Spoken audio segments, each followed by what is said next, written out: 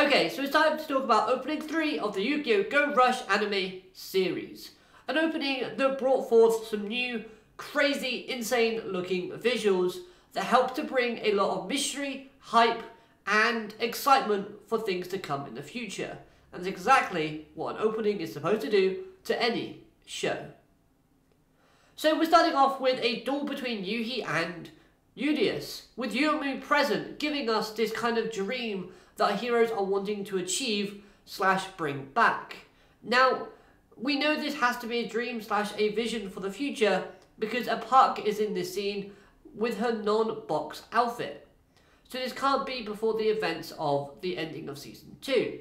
Plus, it's interesting how they seemingly make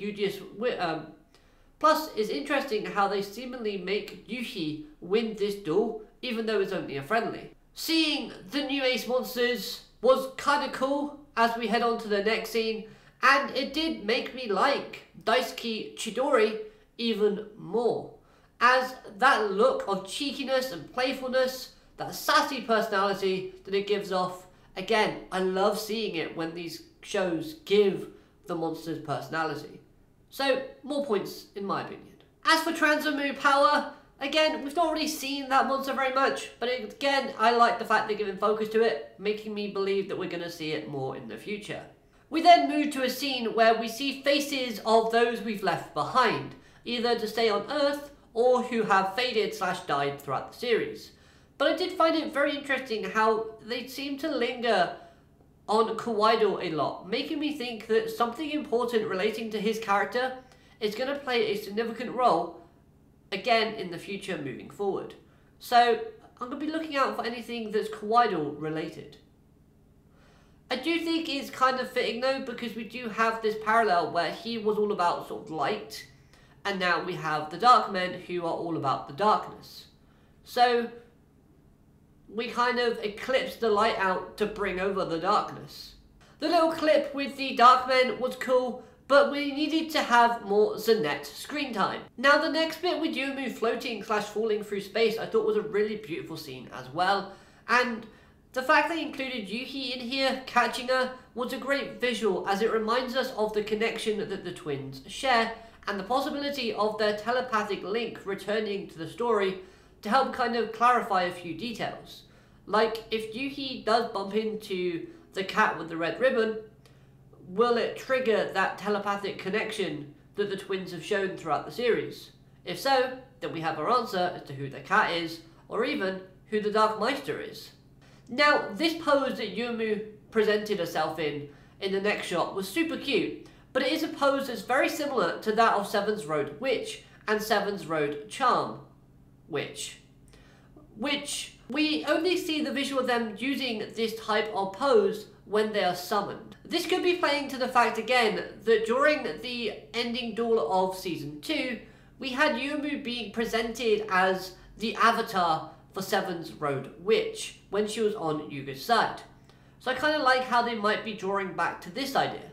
Then we have this lovely, gorgeous thumbnail looking shot between Yugioh and the Dark Meister, showing us what we could expect in the future from a duel wise. Obviously we know Yugioh is kind of, well, is the main protagonist, so he's going to be facing the main villain, which at this moment in time is the Dark Meister, even if she doesn't feel like a villain.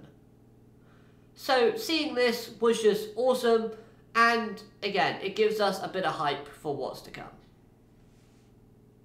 We then switch quickly over though to Yugioh doing a draw, and in this draw sequence it does look like he's doing a Destiny draw or a Shining draw, making me kind of nostalgic thinking back to the Zexal days. We then follow up with another montage of ace monsters, and this is whatever, but those shots of Manabu, Yuhi and Epark, all with their new ace monsters, looked insane. Epark was in sync with her new monster Chidori, giving off that evil, malicious laugh that they both share, which is just adorable, but also crazy cool to look at. Yuhi looking as coolest as he ever has done before, and I love how they're running with his new fusion being his ace monster, as let's be honest, we know it's a fusion of Bluetooth and Jointech Rex, and this version of that fusion is the better version out of the two. So I like the fact that we're going with this one, even though I do believe we see the other one in the opening as well throughout it. I was a little surprised to see Eternal Galactica Oblivion fighting Dark Matter Dragon, as we've just seen that monster lose to Dark Matter Requiem. But I'm guessing that Yugioh will get another Ace Fusion monster that's going to help him win the duel in the end. Either he gets Contact Fusion and he has a new Contact Transit Rainamu something or other, and they don't want to spoil it. And putting a silhouette in there would kind of A, ruin what it would look like, but B, just look a little bit clunky.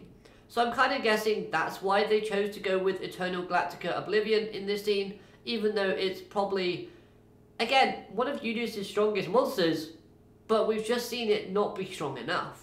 We then finally end this opening with Yugioh standing in a flower field, and I believe it's the same flower field that we saw at the end of the Yugioh versus Yugioh duel round number 2 at the end of season 1. I could be wrong, but so yeah, I believe we have seen that field again in multiple sort of occasions throughout Go Rush, so I feel like they really like using this as a visual. It's beautiful to look at, don't get me wrong, but again, hopefully this means that spring, which brings good things, is soon to come.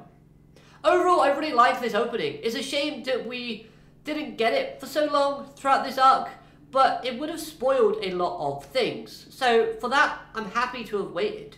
The visuals did look insane, and they suited the characters perfectly. Plus, the combination of the visuals and music helped to give off that fun, energetic atmosphere that makes you want to get up and rush to. Which, hey, the anime's a big promotion for the game, isn't it? So, bring it over to the UK, and let's start rush dueling. So what do you think of this opening? Let me know your thoughts in the comments down below, and if you thought something else or have any predictions for future things to happen moving forward based on what you saw in this opening. Other than that though, have a great day, don't forget to like, comment and subscribe, and I'll see you next time. Have a great day, alligator, matane, goodbye.